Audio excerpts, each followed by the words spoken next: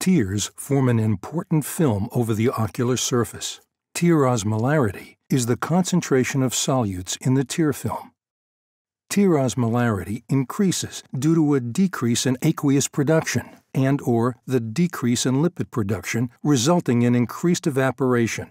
As tears become concentrated or progressively hyperosmolar, damage begins to occur on the ocular surface, including the cornea. Left undiagnosed and untreated, hyperosmolar tears become increasingly toxic to the corneal epithelium, leading to the loss of glycocalyx and microvilli.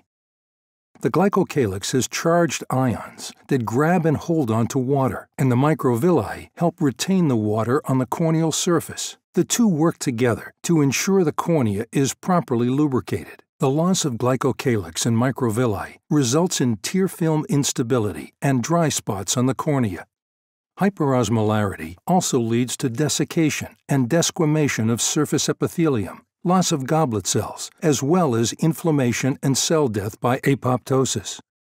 As surface cells die off, the underlying immature cells, including nerve fibers, are exposed to toxic hyperosmolar tears, which perpetuates ocular surface damage, thus creating a vicious cycle that continues until hyperosmolarity is identified and managed. The quality of the tear film is essential to light reaching the retina without deviation or reflection, resulting in clear, stable vision. An unstable tear film results in dynamic changes in optical aberrations that deteriorates image quality formed on the retina.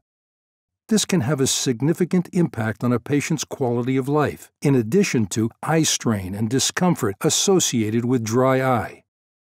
As a result, osmolarity is an important biomarker to measure so the ocular surface can be managed accordingly, whether you are preparing the ocular surface for surgery, prescribing glasses or contacts, or managing a dry eye patient. Tear osmolarity, a critical diagnostic in assessing ocular surface health.